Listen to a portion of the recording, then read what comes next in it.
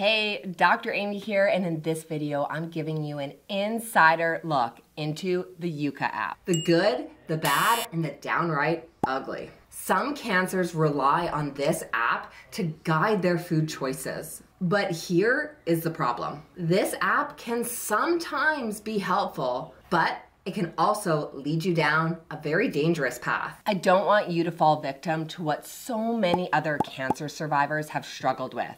Long-term anxiety triggered by the YUKA app. But first, to really know what YUKA information is useful and what is actually really dangerous, you need to understand the basics of the YUKA app. YUKA allows you to scan food and cosmetic products to get a rating as to how safe it is out of 100. But this app, it's not designed for cancer survivors. It's designed for the average person to assess how healthy your food is. So with that said, if the YUKA app tells you to avoid a food, it could have absolutely nothing to do with your cancer risk. This is so important to keep in mind because we know that cancer survivors need targeted nutrition. You cannot continue to eat the same foods you did before cancer and expect to get a different health result. Your food fuels your recovery. But with this app, it's not even intended for cancer survivors. So keep that in mind. It's not really made for you. Now, YUKA does rate food based on what they call nutritional quality, which is how many additives it has and if it can be classified as organic or not. Now, whether these two things actually make an impact on your health or your cancer risk, well, more on that in just a little bit. The YUKA app says it takes nutritional quality as 60% of its score. The score is based on the Nutri-Score method, which gives it a rating from A, being a good rating, to E, being the absolute worst. And it gives you an associated color system. Red meaning stop, don't eat this food, and green means go. The Nutri-Score system is loosely based off of the United Kingdom's Food Standard Agency.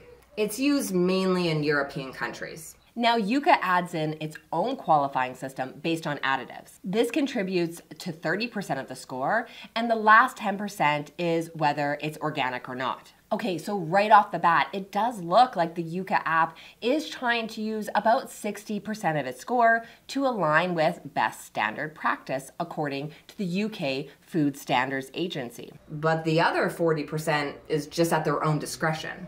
Additives and organic score, which has never shown to have any evidence to increase your cancer risk. But to really show you how the YUKA app works and how it scores food, I want to show you some examples. Let's start with something pretty basic, cottage cheese. Now, when we scan cottage cheese, a rating of 45 out of 100 is given. It's rated as poor and it's given a yellow light. At first glance, this does not look very good. Basically, a failing grade. But why does YUKA give this rating? Let's look at why they decided to rate cottage cheese, a seemingly healthy food, with such a low rating.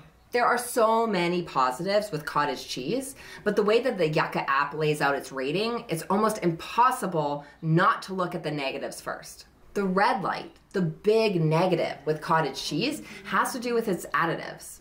If we click into this, we actually get more information as to why YUKA rates it as so low. YUKA says that cottage cheese includes polysorbates as an emulsifier. They say that these types of polysorbates are actually known to cause autoimmune diseases and to disrupt the gut microflora. Okay, so important to note right off the bat that this has absolutely nothing to do with cancer. Nothing at all. But the second thing to look at is this actually true? The good news is that YUKA actually gives you the exact science that they're using to back up their score. So let's look at that. Does it make sense? Is it true? If you want to be really informed about your health and your cancer risk, then you've got to look at this. This is where the wheels start falling off. For this claim, they actually offer 3 pieces of scientific literature. The first is a mouse study. They're looking at the gut bacteria in mice. Well, humans are actually very different than mice. So although this study might be interesting, it can't guide what we do in humans. We also need to consider the dose. If we give copious amounts of anything to mice, it's going to cause problems. If we're talking about foods or additives at a much higher dose than even a human can consume, then it's not really applicable or true. The second piece of literature they cite is actually a simulator model. Huh? Okay. So basically, they've created a model to mimic the human digestive system. This model is intended to mimic the very complex human gut microbiome. Now we know that more and more literature is coming out about the human gut microbiome and its impact on health, but we actually don't have a very accurate simulator to test this accuracy on. It's just too complex. It doesn't capture the interactions between things like the gut and the immune system, for example. A simulator like this, again, interesting, but not very useful. It's really just a starting point in terms of research. We can't actually use this evidence to change our eating habits. And the last piece of science that they cite is, again, a mouse study. Now, the interesting part is that we know that this is not sufficient evidence to guide how humans eat. But here is where the YUKA app really starts losing credibility for me. YUKA states that the European Food Safety Agency says that this additive does not raise safety concerns. But they go on to argue that YUKA takes into consideration the most recent animal studies, even though we know that animal studies are not a good indicator for changing the habits of humans. The frustrating part is that we've completely skipped over the positive aspect of cottage cheese. Remember how YUKA did say there were a bunch of positive aspects? High in protein, definitely something that cancer survivors need. Low calorie, again, a great option for cancer survivors. We know that most cancer survivors gain weight during their treatment, so in order to get you to drop weight, to be at healthy body weight once again, we do need to control for calories. And it's also low in saturated fats, a known risk factor for cancer survivors, especially breast cancer survivors. We especially need to be mindful of heart health in breast cancer survivors because this is the #1 cause of death among breast cancer survivors, not cancer itself. By lowering the amount of saturated fats in your diet, we're actually protecting your heart health as well. There is so much positive about this product, but YUKA deems it as something to avoid based on very weak evidence that's not supported by regulatory bodies, and it has no impact on cancer survivors. It would be such a shame to see cancer survivors avoid this food based on this rating. You could be missing out on something that could really help you. Okay, so let's move on to the next food. And this one is a controversial one, especially for cancer survivors. So let's see how it stacks up. Canned tuna. When we look at canned tuna in the YUKA app, here's what comes up. It gives it a score of 78 out of 100 and gives it a green light. It lists the positives first, and it only has one negative, that it's a little bit too salty. Okay, so that seems fair. So let's dive in a little bit further. There are no additives in this product, and that's true, although the relevance of that is a little uncertain. It's higher in protein, which is great for cancer survivors, it's lower in calories, and it's lower in saturated fats.